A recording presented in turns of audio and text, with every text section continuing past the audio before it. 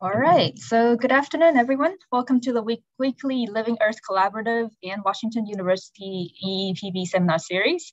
So today is our first April seminar, and for April, we're featuring the importance of using proper pronouns. And so I hope you enjoy the slideshows that the Biology Inclusion Committee prepared for us that we played at the beginning of this streaming. And so before we get started, I have a little announcement to make for the LEC. So if you were here last year, you might remember that we had an environmental racism panel that the LEC held. And so the news is we're doing it again this year. And this year's focus is on how the history of land use shaped the development and biodiversity in the St. Louis region. And so the panel is gonna happen next Friday at 2 p.m. And it will also be live streamed. So we'll be posting the information in the live chat. So Matt, if you can help me post that link, that'll be great. And we will also, the email advertisement for it from the LEC should also go out soon as well. So keep an eye out from that. And so this is an event that we held together with the CRE2. Okay, so with that little announcement, now on to today's seminar. So today it is my pleasure to introduce our speaker, Michael Dawson. Michael got his bachelor's degree in biology from the University of Toledo and went on to complete his master's degree at the University of Missouri here at St. Louis. And so he was working on amphibian kidged fungus during his master's degree. And Michael started working at the St. Louis Zoo on the education department in 2002 as an animal artifacts curator and also a naturalist instructor, and has since developed and managed several different citizen science projects and initiatives like the St. Louis Frog Watch or the Turtle Road Watch program, which I believe we'll hear a little bit about today. He is also an adjunct professor at the Webster University and teaches animal behaviors and citizen science there. And Michael also likes to spend time with his family exploring the outdoors, and in his spare time dabble in geology and botany. And so today, I believe Michael will tell us about a relatively new program called the Spring Peeper Program, on which he is spearheading. And that focuses on monitoring and the conservation of string peepers, chorus frogs, and cricket frogs in the St. Louis region. And so I'm really excited to hear his talk. And so with that, take it away, Michael. And remember to put your comments and questions in the chat, and we will relay them to Michael at the end of his talk. All right, so take it away, Michael. All righty, I'll jump right in. Just give me 1 second here.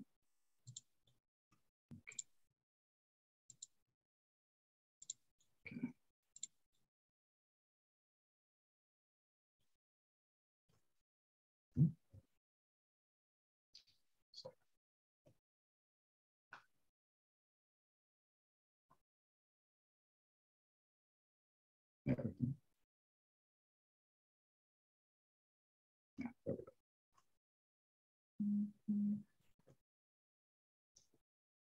Okay, I'm gonna go ahead and get started here. So thank you for the introduction. So I am Mike Dawson. I'm gonna be talking about our Spring Peeper Program, which is a newer program. It's a wildcare program at the St. Louis Zoo. And I'm gonna talk a little bit about what's happening, at least what we're learning about 3 of our smaller spring breeding frog species in our St. Louis metro area. Kind of give you a snapshot of what the project is, how we kind of came about the project, and then what we're finding right now. So what I wanted to start with, and typically when I do start a presentation, I like to start it with a little bit of noise. So if you're listening out there, hopefully this won't be too loud. So just give you a fair warning, I'm gonna play a few frog calls here that are from the field that we've collected in the St. Louis region. So hopefully you're hearing this call right now, and this is what you could be hearing around the St. Louis area, depending where you live. And it depends what places you're looking for. However, this is something that you're unfortunately probably not going to hear in the St. Louis metro area, at least deep into the metro area. And I'm going to talk about what we're finding and why we're not hearing this possibly anymore. So if you're not familiar, you didn't grow up here, I didn't grow up in the St. Louis area. I'm from Florida. But what I've learned by living here about the next 20 years is the watersheds of St. Louis are actually very fascinating history if you get a chance to read about all of them. And so one of the things we're investigating too is, and looking at the history of some of them, is what's going on with the watersheds, what happened to them in the past. And if you've lived here long enough, you might have heard of some of the issues with Coldwater Creek, with radioactive material that's leaked from the atomic bomb project. You might have heard about some of the different areas and rivers and creeks that, starting with the building of St. Louis, that eventually became sewers for the city. And they've gone through a lot of changes and iterations over time. Some of them don't exist anymore. If you know a little bit about Forest Park, you might have heard that they've originally boxed in the river that went through Forest Park and then eventually concreted and then eventually is now underground. So a lot of our rivers and creeks, especially in this metro area, and even as urbanization has moved out away from the core of the downtown cities, has altered a lot of our different watersheds. So one of the things we're seeing now, I think, are the effects of some of these watersheds that have changed over time. I'm going to advance this here. Whoop. So one of the things that we're seeing here, you just saw 2 pictures go by, hopefully really fast, but you're seeing a lot of the channelization that's happened to some of our rivers here. And these are pictures right now of River de Pere, and I'm not picking on any particular river system here, but one of the major changes, unfortunately, to some of these, and if you look at this particular picture that I have up, you're noticing that the sides are pretty steep now, and a lot of this is for control of flooding and things like that. But the vegetation is no longer where it used to be, and there's not woods on either side. There's not a riparian zone. So it does not become inhabitable anymore for a lot of different species. Some are still here and some are not. And so when I moved to St. Louis and I started doing a lot of BioBlitz activities and leading HERT groups and surveying some of our rivers and creeks and different places and going into Forest Park and seeing what was there frog-wise, well, I did start finding quite a few things. And one of the things I noticed at some of these different places that were interesting is that besides having areas that might have been concreted in or chain straightened or something like that, a lot of these areas were being used for fishing. And that, I think, might have a big effect on some of the animals I'm going to talk about. But it did change some of our topography. So some of the urban little city areas, a lot of the places that still have standing water, a lot of them have been converted in for fishing. And sometimes even some of our newer subdivisions, some of the retention ponds have turned into fishing areas. And then the other issue you'll see is that a lot of the standing water areas that I'm looking for. And so a lot of the types of frogs and toads that I may be looking for want ephemeral ponds. And so those are ponds that typically might dry out during the year, typically are fishless, but some of the places that are remaining, and they're made for most part flood control, end up with a lot of excess of pesticides and herbicides and other man-made chemicals. And if you look in some of these places, and I spend time in these places, my waders looking and trying to see what frog species are there, there's a lot of just physical trash in some of these places. And obviously this oil and runoff from the cars and what that is doing to some of our species in the water, I don't know yet. And that's something I'll talk about at the end that I am interested to see what is that doing. Well, when I started looking at the frogs and toads and looking around, there are a lot of frog and toad observations. And so I started looking at different places to find data sets and different places that I could see what's going on. So I looked at community science data. I looked at a stream team data in different places. I looked at all the different data sets I could look at. And one of the things people kept telling me is that, well, we have lots of frogs and toads and there's all different types. And I kept being told that there's spring peepers and chorus frogs and Forest Park and different places. And when I was at those, I didn't see them. And so I started pulling up data sets. And I looked and I thought, well, there are a lot of frogs and toads, but I wanted to look at individual species to see what's really there, because a lot of the data sets are being collected. And I run a project, and I'll talk about, called Frog Watch, which is, it trains individuals to go out and survey a site during the breeding season. And they hopefully monitor the phenology, the timing of these frogs and toads. And they also look for the presence and absence of different species in our area. And they do have a lot of frogs and toads. But one of the things we noticed by looking at individual species is that we started to see that some of the species, particularly ones that fall into a particular group, and I'll talk about them, are these particular ones, and we're going to get into them a little bit deeper here, but the spring peeper, cricket frog, and chorus frog, these started to look a little spotty, where you didn't see them inside that city.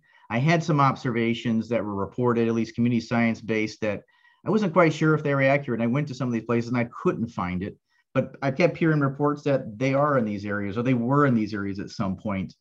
So I started looking around for other data sets to see, does the habitat even exist?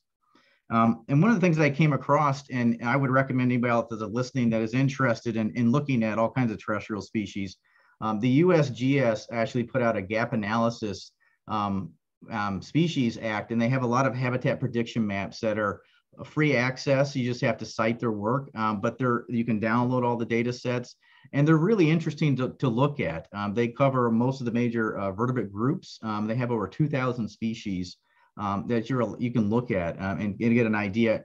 And what these data sets typically are is they're based on typical range maps of known that are known for the species, but then they look at data cover.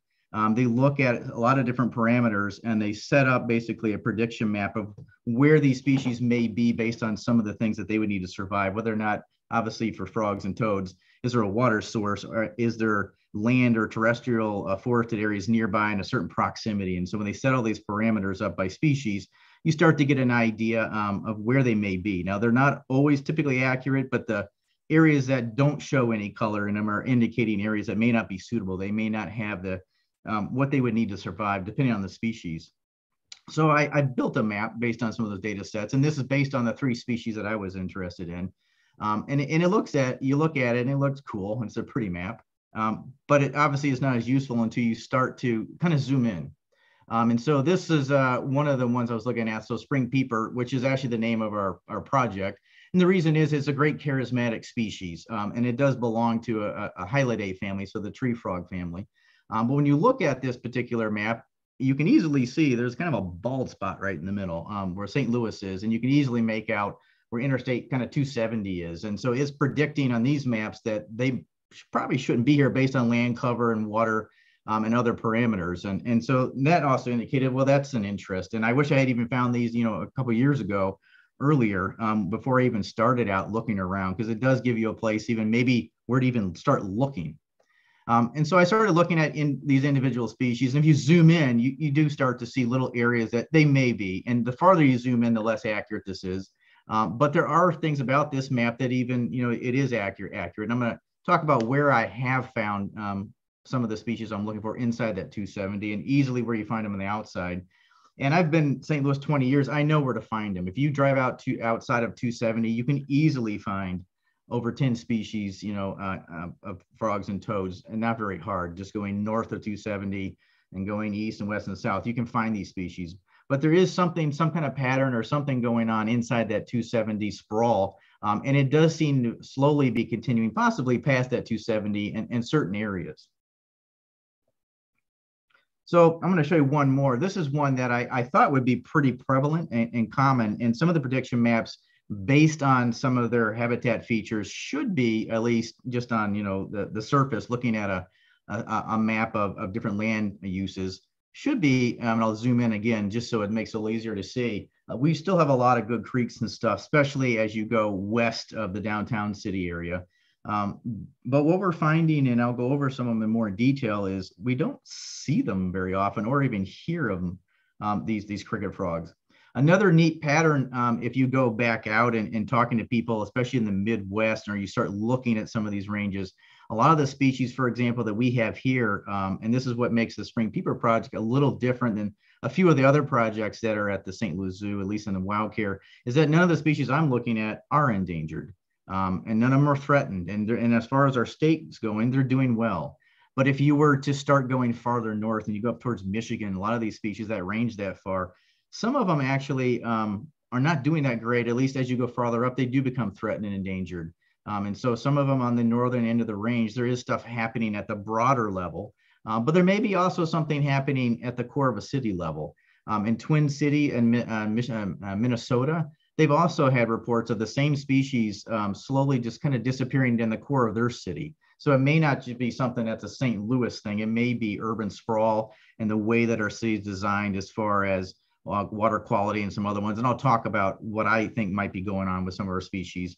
But it is neat when you start looking at maps. It makes you start to think of what is going on and how can we either stop it. The one that I found fascinating, and I'm not quite sure if this map is accurate or is helpful. We now have what it's changed names in the last, I think, 8 years. They used to call the chorus frog that we have here the Western chorus frog. And due to some DNA work, we now are referring to it as the Boreal Chorus Frog. And this is the map from a Boreal Chorus Frog. They don't typically show it here. It is definitely not in our city area. but it is at past 270, and Missouri Department of Conservation does show it in our state is pretty prevalent. However, in the city, I can tell you it is not here. And you can kind of zoom in here. This map definitely shows it's not inside 270 at all. And I have very few places I can find it. And even on the outside, in some places it becomes a little spottier. So when we created this project, we created it with the idea that one, we wanted to identify and protect the remaining populations of our spring peepers, the Boreal Chorus frog and the Blanchard's cricket frog, which is the species that we have here within that St. Louis metro area. We may go on to expand this out bigger in the Midwest, because when you look at some of the species I'm looking at, which do fall in that Hylidae family, some of them are a little more specialized. The tree frogs, which is the family they belong to, are doing fine. But these frogs seem to be a little more sensitive to some of the changes that might be going on. And they do share something in common, which is these three frogs typically breed in those ephemeral fishless ponds. And that may be one of the reasons why we may not see them as often. And the other one is to identify and study the urbanization causes for their decline in St. Louis metro area. And then the other two major initiatives for this project is to hopefully to increase the St. Louis urban amphibian diversity, hopefully by establishing viable and sustainable breeding population of these species that we listed, and hopefully within that 270 beltway. And then the biggest one right now that we're working on as well is to educate the public on the status of our local frog species, what's going on. And we do that through our educational arm, which is number one through our Frog Watch program at the zoo. And so obviously our project is incorporated and we talk about it when we train some of our volunteers. And we have another project that we're also working on, which is through our iNaturalist platform. And if you're not familiar, it's pretty easy to find if you just type in iNaturalist. We have a project called Frog Call STL. And one of the things we're doing is using community science and crowdsourcing. And I'll talk about how we're also surveying, but we do use some crowdsourcing to help us in areas we just don't get to and don't have time to collect audio recordings in some of the areas we're interested in. Now, right now, we're focusing mostly on our first initiative, which is to find out where some of these frogs are and to educate people. We're hoping in the future we're going to get to number 2 and number 3 goals, and hopefully get some of these guys possibly back into that metro area. So right now, at least last year, we started last year and into this year, we have been focusing on a traditional survey of the metro area, looking for the presence and absence of those 3 frog species. And we're using a traditional bioacoustic monitoring method where we actually have recording devices at very specific locations. And we have some permanent monitoring sites that we're using where we are going to continually monitor these sites. And then we do move some around during our season, which gives us a pretty good idea of where we're not finding them and where we are finding these particular ones. But I do have an assistant that does help me go out, and we go out in a couple of different ways. One, we obviously survey the site in person.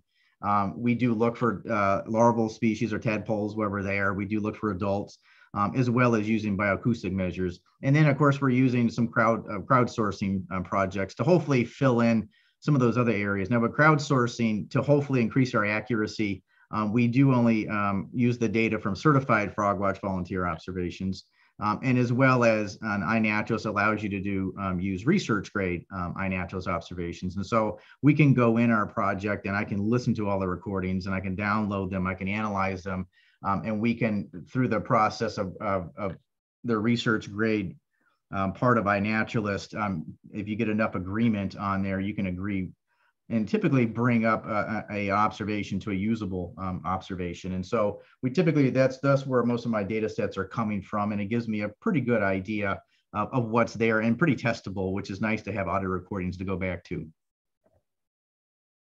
Now, what we have learned and what we decided, because the city, it doesn't seem like it is, but when you start surveying, it's a big place.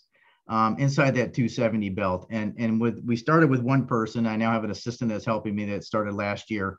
But it takes a lot of time to go out and get these sites set up, as well as just the behind the scenes of actually picking the sites that we might want to represent. And I'll show you why we picked certain sites and what criteria we're using. But a lot of it also comes down to getting permission to put recording devices in different places. And so it does limit, some of those places, which is why using iNaturalist and stuff that having somebody record on their cell phone or something when they're at a place and they just happen to be calling. Gives us great data that I may not be able to get to. But we took the interstates, which I do think in some ways does confine some of our species. Obviously, some of them travel up and down our waterways, but a lot of those different waterways sometimes are almost corralled by some of these larger interstates. And so for surveying purposes, we did a couple things. One, we created some surveying zones, and so it was an easy way to lay it out for different years. And what we did in 2021 is we surveyed, for the most part, if you want to look at this map, everything below 6440. And so it's a little easier inside that 270 belt. And it gave us an area of focus. And so that's where we spent our time last year. This year, we're moving around. And what we did is we put these recording devices and also into some different watersheds. And so we wanted to represent the different watersheds that make up these areas. And so we tried to get at least 2 or more if possible. We also tried to establish some monitoring sites on the outside of 270 of areas we were pretty certain, and we did indeed find all 3 species that we wanted. As a control group that when we go back and we start doing water testing, we know they're surviving there. We know they have good populations, and it might give us a good comparison as far as habitat quality, because we may find some of those habitats still existing, and we may be able to compare when we're looking at water quality and some other factors. And so we wanted to make sure, number one, that was one purpose. And the other one is that we know where there are really good breeding populations that maybe with green corridors and stuff, they might be able to hopefully travel. And so we wanted to identify some really good sites on the outside of 270. If you look up here, we started out using what's called audio moth. They're pretty neat devices. They're pretty inexpensive, which is really good for the type of project, but the recordings are actually a lot better than I thought they would be for such a small device. These devices do use, which is really similar to your mic on your telephone, but they pick up, I'm amazed, pretty far away. And the quality is I don't think is that bad. But you can set them up with a cord on your computer, and you can set and put time on it and when it's going to turn on and off and stuff like that. And so it's pretty easy to put them out. They're very lightweight. The only thing that we had to do, and I'll show you in a minute, is we came up with a really easy system, which is hanging them from a bag. This year, we're also going to use a few different types of devices. We do have some bigger devices that on different properties that I think are a little safer for not worrying about theft or something like that. We're going to use some different ones for different purposes, but we are going to use a kind of a variety of recording devices to increase how many we can put out there. We started with 10 audio moths, and over time, some of them for water damage or for other reasons over time, they may or may not work. And so we get smaller amounts. So to survey, we had to be a little creative, but we still wanted to do a good job of making sure we're not missing some of these species. And so typically what we ended up doing is hanging something like this in a bag. It seems simple, almost too simple, but it works really well. Obviously, we try to put places that nobody's going to find them. They are labeled as part of our project and a number. And I have had somebody actually call me who actually spends lots of time up and down the creeks and wanted to know what it was, which was great. It was great talking to somebody that lives in this area and let them know what we're doing for our project. But for the most part, nobody sees these bags. Obviously, we got permission for all the places we've put them out. But what we've done is we're rotating these bags out on a pretty interesting schedule. So this year, we've altered it a little bit. They record the same amount of time, but this year we're trying from our sites to go for about 6 days at a time at one site. And we have several of those going at one time, and then they're going to move to several new sites, and then they come back again. And so we're sampling in that method. And when they record, they turn on about 9 o'clock at night, and they'll record between 9 and 12. And what they do is they record for 5 minutes long every 30 minutes. And it gives us a nice sampling up until midnight. And typically what happens with most frog species, some of them are going to call past midnight, but most of them have all at least started to call in between, somewhere in between 9 and midnight. So for sampling purposes, I think it works great. Even rotate them around. I think since we're looking for the presence and absence, and we're trying to see, obviously pick up chorusing, we're going to catch them during that season. And we put them out starting in March and go all the way. We try to get to February this year. We're a little later than getting them out in February, but we try to in February and put them out from February, March, April, May, and sometimes up into June, just to make sure we haven't missed them. And the species we're looking for are typically spring breeders. And so once we reach past that point, we've reached the time where they're done breeding. Now, for analysis, we started out actually manually just listening to them. The first year we had over 120 hours of recordings, and it's a lot to sit there. I like frog calls, but I know my coworkers may not always enjoy because I don't always like headsets, so I like to just turn it on and listen. But it does take time to go through all the different recordings. One of the things which is blessed, is we reached out and we applied and got a grant from Wildlife Acoustics, and we got a subscription to Kaleidoscope.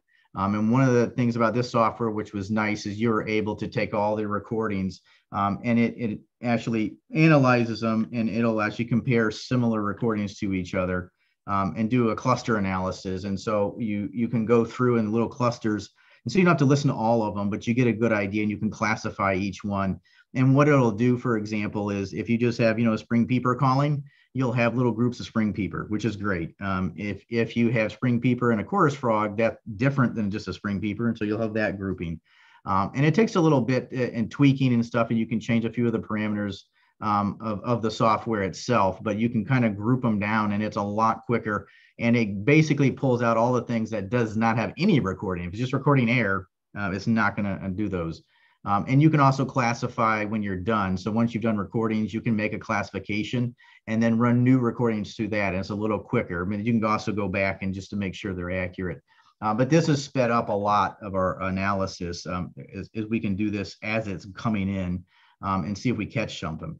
One of the problems with using this approach with a cluster analysis, if you were to have like a rare species or one that barely calls, you may miss it, unless you individually went through and listened to all, 120 hours. But since we're looking for the presence and absence, and we're looking for healthy populations calling, if it's one individual calling, I don't think it's going to be a population that's going to survive. And we are trying to find where these, the animals are still thriving inside that 270 belt.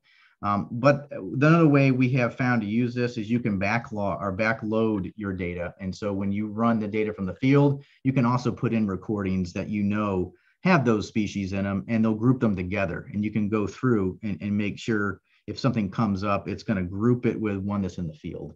So there are some nice techniques that you can use to make sure you don't miss. You can also change some of the frequency settings so you can only group the things in certain frequencies. Now, we do get a lot of interesting things in our recordings. We had baseball games in the background. You can hear the bat smacking, people cheering, which is kind of neat, groups it together. Dogs barking and all variety of things. I'm assuming a firework, that's what we'll say. It was not a gunshot, but you pick up all kinds of very interesting noises at some of these different places and when you go through and analyze them.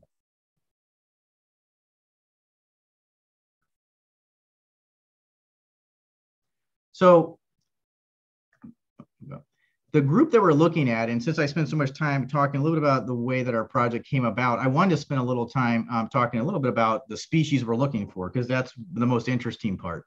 And so the group belongs to the tree frogs, and I usually consider their allies, but in our area, there's about 7 different species in here, and I didn't list all of them down here, but the ones that in our area that are most common, of course, are gray tree frog, the Cope's gray tree frog, the spring peeper, our Boreal Chorus Frog, and our Blanchard's cricket frog. And most of these are the ones I'm looking for. In Illinois, there's a few other species that belong into this group. And it's something that our project may expand into. If you know anything about the Illinois chorus frog, which it is endangered species, and it's not that far from St. Louis. Some of these species are a little more, I think, specialized in their some of their needs for their habitats, which is why some of them may disappear first, or maybe more sensitive to a lot of our changes to the environment. But when you go into some of these different species, they're really neat. So a spring peeper, if you've never heard of it, a lot of people heard the name, but you may not know what you're hearing. The frequency is pretty cool. It's between 1.8 around there to 6.4 kilohertz. It's typical about 0.5 seconds. And if you look down here in the graph, really easy when you see it. It's usually like a tweet, tweet, little bird sound. I'm gonna go ahead and play one here. But this is typically one calling. And you'll hear this early in the season. But pretty easy to identify. You just have to get a little closer. The sound doesn't always carry too far away. And you do need to also think about there is a big difference between 1 or 2 calling and a chorus. And so I wanted to show you, some of them aren't as distinct, but the spring peeper, when you hear a chorus, is deafening. This sounds nothing like an individual. That's about a couple hundred calls. And we do get that quite a bit on our recording. And obviously, if I was studying phonology, you can definitely look on the chart and when these guys go through and how many choruses. And this is typically when they may be laying mass eggs and fertilizing eggs, but it is neat to hear that chorus. Very different than just one or two calling, but we have a nice variety from the recordings we've picked up on the different sites. Typically, these guys are small. Most of the ones I'm talking about, all the three species, they're not very large. They're about a quarter to an inch and a half in size, at least from, about a vent to snout. They're tiny. They do have a little X on their back as they become an adult, so it's a little easy if you see one up close or see a picture. The habitat, and this is from Unger Park, which is on the outside of 270. Typically, they prefer sunny ponds or shallow water. Usually, a lot of little growth around the outside is where we find them here as well. But this is what a lot of the literature will point out. Sometimes you want to find them in streams and sunny banks. But typically, for breeding purposes, they want that shallow ephemeral type pond that doesn't have any fish and is going to drain out at some point in the year. And in the wintertime, they're typically under the leaf litter. When they're done with breeding, believe it or not, it is hard to find some of these particular species. They're good at hiding. The chorus frog, a lot of people might use this, an acronym. You might sound like a comb, running your finger over a comb or something like that. But if you look at this one, and you follow the mouth, it makes a nice kind of a slow going up frequency. But the typical length is about a second in noise. Some people like to use the word bree. But I'll go ahead and play it. It may not be as loud for you. And this one is hard sometimes to pick up. If I'm talking too loud and you're playing it, you're not going to even hear it. It depends on obviously your hearing. If I gotten older, my hearing is not as good as it used to be. But this sound can get easily covered up by other sounds out there, which is why graphing some of the calls, you can look at that frequency level and you can find them. Pretty unique call. These guys, I do think maybe a little more sensitive. These are one of the ones that are having a harder time even finding in different places. And so I'm not quite sure, but it is a little harder to find. It's something I can't wait to, as I dig in more into this project, to find out what's happening. We may find out this is the one that might be disappearing even more than any other ones in the metro area. Size-wise, sorry about that. Size-wise, they're once again just like the spring peeper, and they come out at the same time. So this, when you talk about breeding times, all of these guys, typically these two come out in February. So the spring peeper and the chorus frog are usually end of the February time period, and they're going to call typically in through April and finish up around May. But these guys typically like a little more open area, a little less dense, and usually sometimes you find them in prairies and agricultural areas. But one of the things is you want low vegetation, and they are part of that tree frog family. They do have toe pads, not developed like a tree frog. They don't climb very well and don't go very high. So most of these guys stay on lower vegetation. The Blanchard's cricket frog, which is our third one that we're looking for, this one is very distinctive when you hear it calling. A lot of people love to hear you can take two marbles hit together. It's actually very similar. And I've actually done that and had them call back to you, which is kind of fun. But it's like a shrill clicking noise, and it's very distinctive. It looks like this, like staccato. We'll go ahead and play this. Very distinctive. It's easy once you hear it, but these guys don't typically come out until a little bit more into April. So right now is when you're going to start hearing them calling, and they're going to call through May. And sometimes I've heard them even into June, depending on the year and season. But very distinctive, a little bit bigger in size, and they're hard to catch. The little back legs are a little bit stronger, a little bit longer, and which is why they get the name cricket frog. They jump like a cricket when you get really close. Very unique. One of the neat things about this species that I find fascinating is they do have some different preferences. So they are, like I said, a little bit bigger. Their habitat, typically, they do like the other species. They might like a wooded area with a flooded pond or something for breeding, but you also find them quite a bit in a lot of the gravel bars and stuff. And if you looked on those original prediction maps, that's one of the places it's showing them is a lot of times they'll breed in maybe pools on the bank, not too far from the gravel bar, but doesn't take too long. If there's slow water or something like that, they may breed around the gravel bars, just depending. If the flow is strong, it's going to be a little farther up in the banks. But these guys are very, very neat, usually pretty plentiful, and plentiful enough that these are actually listed as bait that you can fish with, which tells you in Missouri typically were considered very common and probably were at one point. But I've been the last 20 years looking for different frog species, and I have not come across them inside that 270 belt. But now that I'm specifically looking for them, I'm hoping to find some of them. Now, one of the things that I have come across in talking to people is a lot of misconception, I think, of what's going on is there's a misidentification a lot of times for those species. They've heard the term spring peeper. We've heard things about peepers in the beginning of the spring. And so a lot of times you hear different frogs calling and you get mistaken for something else. And the ones that I think are the most common are these two, which is the gray tree frog, which comes out right now in April. So they're just starting to wake up. I've heard them around different places in the city. And the toad has actually come out about a week ago. They're pretty strong right now calling. Different sounds than those other ones I played, but it's good to hear them because they can't easily be mistaken. Most people have heard this noise before, the gray tree frog.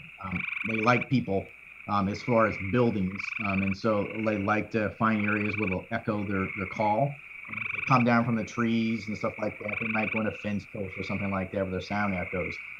They like to breed around people's pools and ponds and stuff like that, or at least I would say they can breed around people's pools and ponds.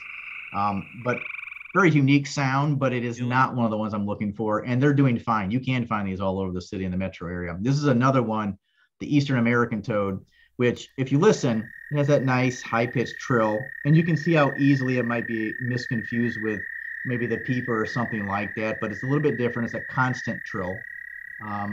But it is one of the ones when I do find people, they say they hear them in Deer Creek watershed or some other place, and they can get me a recording and send it to me. These are the two that I get sent the most, and I think are the most mistaken for those other species. So what are we finding? Well, this is exactly what we're finding. So as of last year, and even into this year, we are, of course, monitoring now some new sites up in here. These are the only sites that we monitored that had all three of these species. So Unger down here, we had the spring peepers down here. Queenie Park had, and I take that back, Unger Park, we've only picked up spring peeper down in this corner down here. And then Queenie Park, which is one of our outside ones, we did find the spring peeper and chorus frog calling from that one. But no cricket frog, which is interesting. We didn't find any at that spot. Now I know go a little farther out, we can easily find them.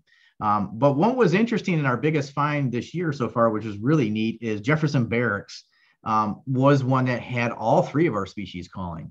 And I find it very fascinating. And one of the things I think that we're going to start looking and seeing is that if you've been anytime down in Jefferson Barracks and you go into some of the wooded areas, it's full of sinkholes. And sinkholes are actually wonderful habitats for frogs and toads. And I do find them. I did live in Florissant for a while, and there's a lot of sinkholes up in North County. You do find a lot of these species up outside 270. And I do think that these types of habitats, I hope we can find ways to protect them. They do create those ephemeral ponds. You can't develop around a sinkhole. They have water that sometimes is permanent, sometimes it drains out. So sometimes it's not there all the time, but it creates a great habitat for these species. And I do think that might be why. We even have found, which is kind of cool, not looking for them, but we also came across green tree frogs, several of them calling down there. And they may be an accidental introduction. They're outside of their breeding range. Typically, they're farther down in the Boot Hill. There's a few other places, one or two in the Ozarks, but they're definitely not considered in our area. But we do have recordings of them in Jefferson Barracks. So either they were accidentally brought there in a truck or something like that, and we're not sure how they got there. And there wasn't that many calling, but we did pick them up in our recordings. So that area right now is really neat.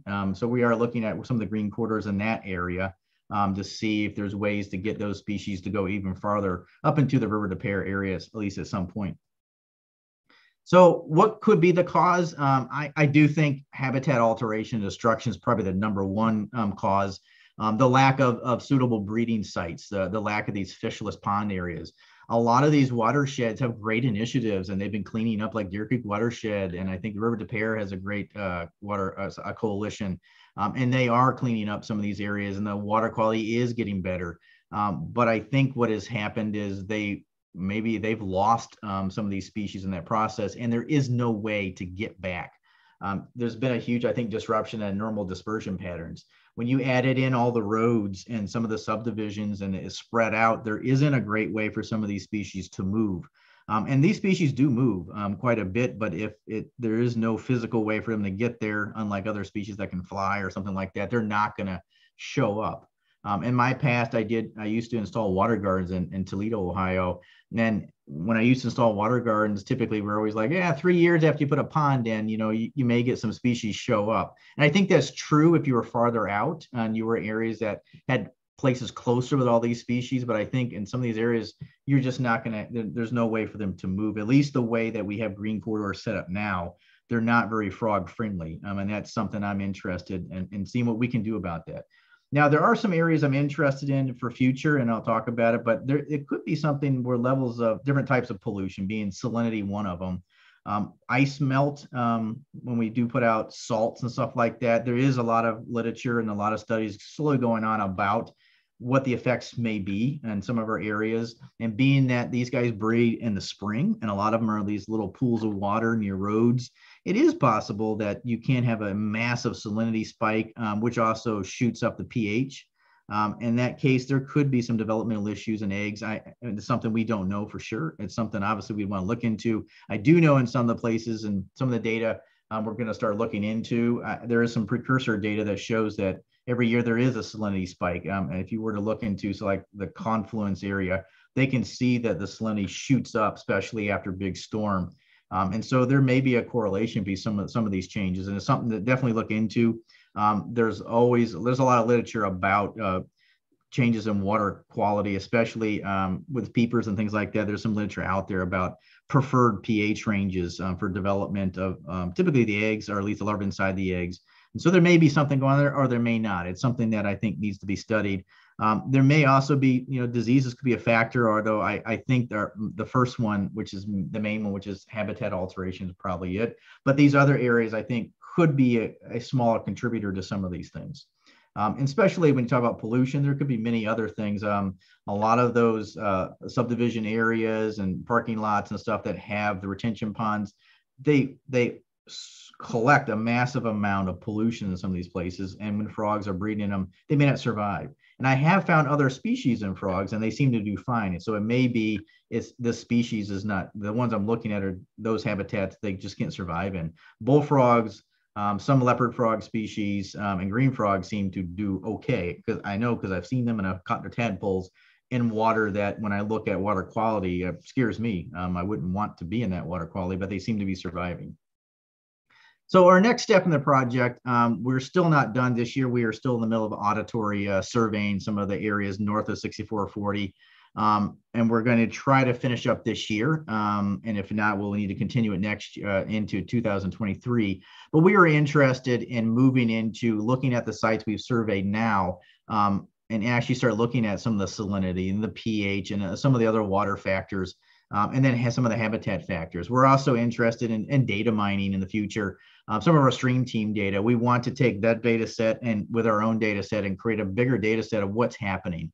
Most stream team data, of course, is stream team data, which means it's not connected to some of these other water sources. And so we like to put those data sets together to get a better idea. And finally, we like to work on hopefully designing some type of like a habitat viability study, and to identify, hopefully, maybe there is suitable habitat still remaining, and it's just these species couldn't get back to it. Ultimately, we'd love to find ways to get them there, whether it's through green corridors. We haven't really investigated the idea of reintroduction.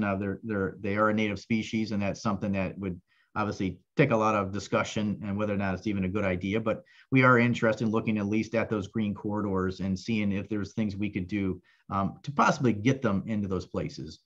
We do have some bigger project goals, obviously looking at the Midwest as a whole, but as far as the city, these are the directions we're going hopefully to next year. And we're always looking for people, if there's interested parties out there that may already be working on something like this or interested in collaborating, to test some of these things and look in some different factors to see if there is any correlation. I am interested also microplastics and what's happening, if there's a big difference between the microplastics found inside some of these sites versus farther out, and which I would imagine there would be, but it would be neat to see the data itself.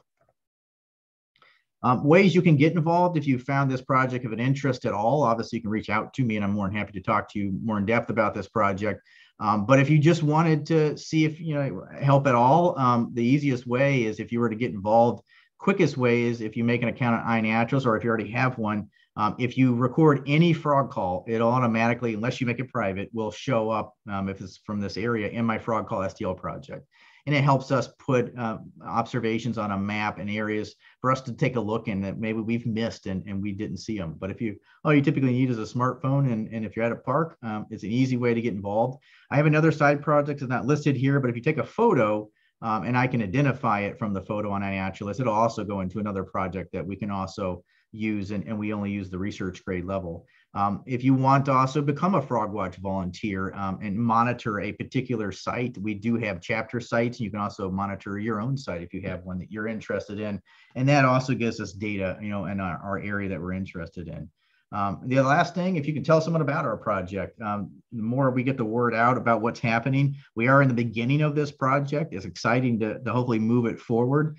Hopefully in a year from now, we'll know even more if there are still some pockets a little north of 6440. And so we'll know a little bit more on the north side as we go up. If you're interested and just, you know, learn a little more about frogs, learn your frog calls, check out our website. We have one called frogwatchstl.com. It's pretty easy to find, but on there, obviously, if you're a volunteer, there's some resources, but there's some great resources. If you click through, that you can listen to frog calls, you can get a better idea of all the frogs, not just the ones I talked about, but all the different frog species, which typically in that metro area, there's about 10 common ones. There are some rare ones as Frog Watch goes, we're interested in, but you can learn about all those on here. It'll tell you different ways you can get involved. So that's a great resource out there, at least if you just want to read a little bit more. If you want to learn more about my project, it's also on this page. You can learn more about it as well. So that's the end. If you have any questions, I am open now, and we'll see what I can answer. All right, thank you, Michael, for that wonderful talk. It makes me want to go out and herp this weekend to find those frogs. And yeah, and so we do have some questions rolling in. So our first question is coming from Anna Wassel. And so the question is, you mentioned how an individual frog of a target species within city limits wouldn't be a stable population. How do those individuals end up there? And do they disperse there naturally? And I'm going to tack on like kind of my related questions of mine is that those populations you found in those different parts within the 270 belt, like, do you have an idea of their connectivity? Like, do individuals migrate to, from each other? And yeah.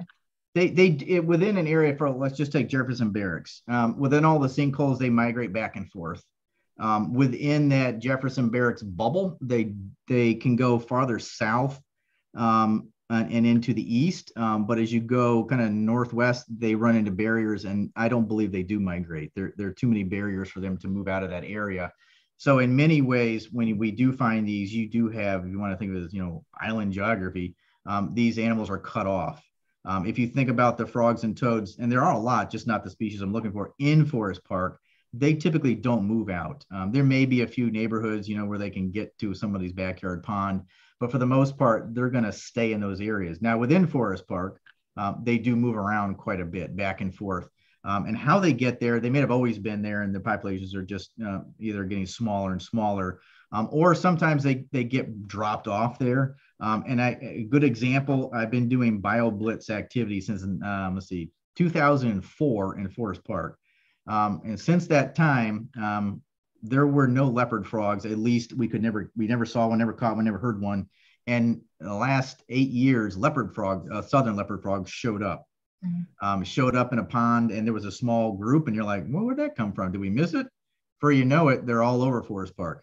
And when you talk to people who work in Forest Park, they're like, yeah, we didn't really have any tree frogs. And then they showed up on the north side, and now they're all over the place.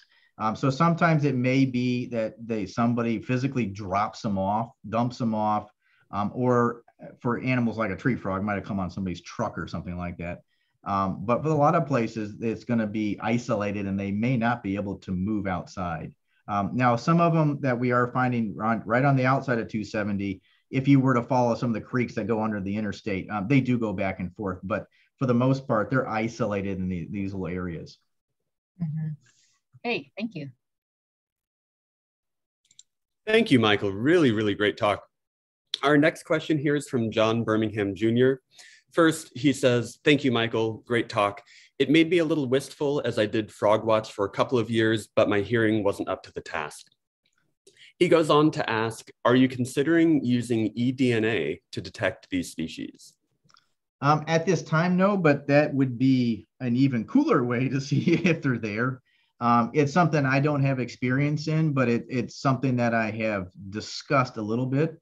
But as far as to answer it, as of right now, I was not considering that, but that is an awesome way to go. Thank you.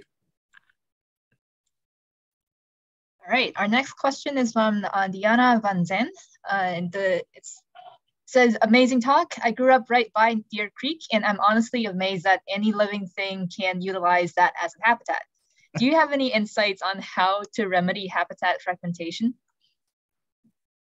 And that's a big question as far as the politics of the areas you might live in and the way that our city works.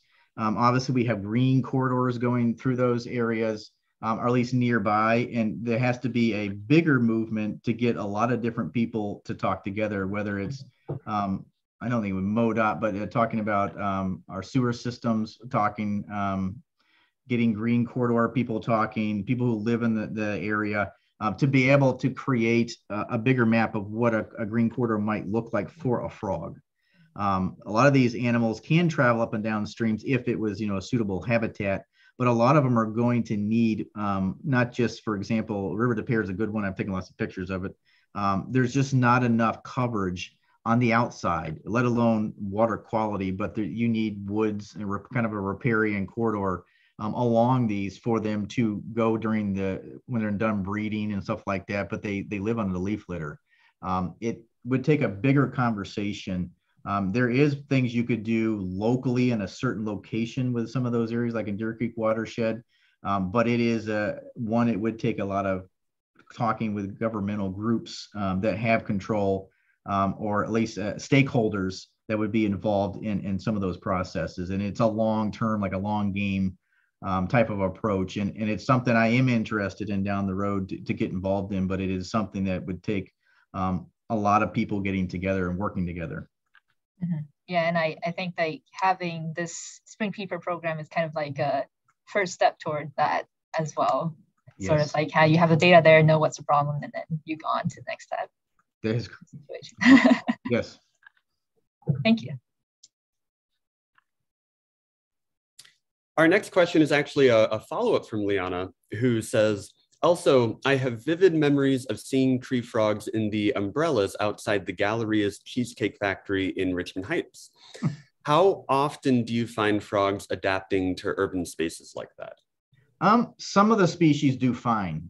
Tree frogs are one that I think, I don't like to compare them to a raccoon or an opossum, but I do think they've adapted very well to living around people.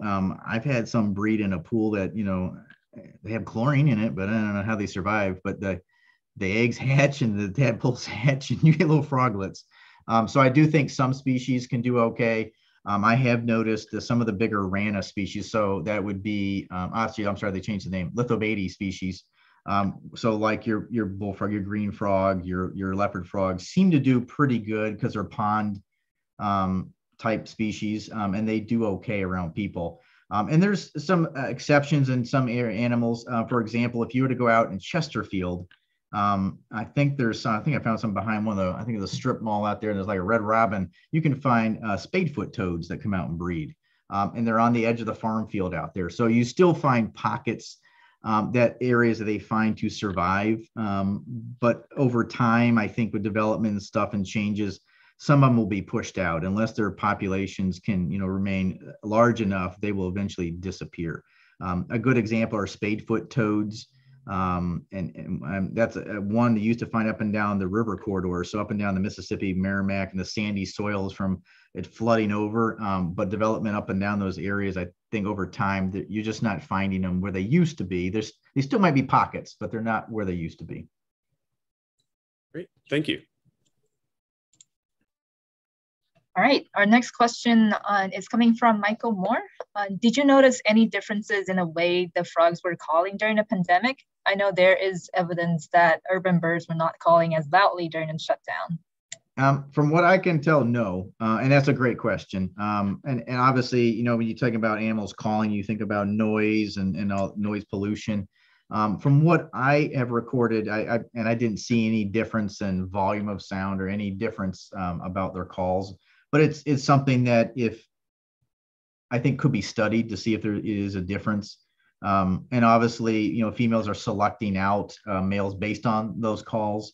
And obviously there could be something going on evolutionary wise, but as far as the way that I was collecting data, I didn't notice anything. Okay, thank you. Our next question is from Jonathan Lossos. He says, great talk, Mike. Sorry if I missed this, but how does the habitat prediction model work? Also, is it my imagination or were the toads late this year? So first of all, the toads were a little later than they have been in the past, but not late. Like if you go and looking back in time, they're right on time. Typically, the way the weather patterns go, sometimes push them back a week or something like that. And so my understanding and what I know about toads, they're not that late in the scheme of things. They just may be later than what we remember a year or 2 years ago. So the way the habitat prediction models work, to my best understanding, and it's nice because you can actually download and read through what parameters they used. But there's a series of parameters. So first they created maps based on, which is kind of neat, the range maps. And then within that, they looked at Landstat data and they would look at and classify it, whether it's forested, swamp, or wetland. And then individual herpetologists would decide for species wise, for example, how much open water source, I guess, would be needed. And there's definitely some issues with some of those maps as far as obviously I'm finding them in places that, you know, they may not be predicted. But what it is, then they'll look at how far away a water source is to, let's just say, a wooded area. If that's a requirement, like a peeper might need leaf litter to overwinter in and stuff like that, and how much space it might need on near wetland areas. So based on those factors, and you can go through and it looks like a grid chart of, you know, ones and twos, yeses, nos. They use that to make a prediction map based on land data, I would say water and data availability, and then range maps to create those things. And so that's my best understanding, but each species you can actually go through and look at what categories and which ones they chose. All the categories are the same, but they'll go through and they, in essence, code them what they believe would work for what species. And so there is definitely some error. It's as you go farther and farther, like zooming in, it becomes less accurate and less usable. But on a certain level, it gives you a pretty good idea of where you would find those species. And so they're more accurate the farther out you zoom out, actually. So, yeah, and that's a great question. And I'd love to sit down and tear them apart again. And if anybody has ever done habitat protection maps, that's something I'm interested in making my own, in using that as some backdrop as a starting point. So great. Well, they seem like a great resource. Yes, I think they are. So. All right, so we're nearing the 5 p.m. time. I'm going to ask this one last question. So we have a question from John Birmingham Jr. again. Is frog habitat considered in plans for the zoo's North County property?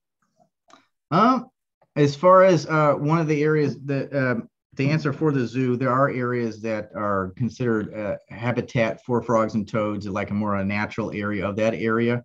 As far as the other use of the property, I can't answer those questions, how it's going to be developed. But there are really good frog habitats there. There are sinkholes on this property, which I love sinkholes, that are great habitats for frogs and toads. And those are areas that, which are really unique, and it's areas that they will stay that way. So. Okay, cool. So, and then if I could say real quick, I wanted to thank the LEC for allowing me to come out and share what we've learned so far. This is a great opportunity. Thank you so much. And I wanted to thank the St. Louis Zoo and the Wild Care Institute for helping me establish and supporting me in this particular project. And thank my assistant, Trincy Beasley, who without her help, I would not have gotten this far. So thank you. And we thank you as well. Like you gave a wonderful talk, and we had a lot of compliments coming from the chat. I'll send you a link later. And so thank you again for coming to the talk. And I hope that you enjoyed these conversations that we kind of like moderated through. And of course, like everyone, if you're interested in being involved in Frog Watch or the Peeper program, please contact Michael. And yeah, and so thank you. And we'll see you again next week. Thank you very much. Have a great afternoon.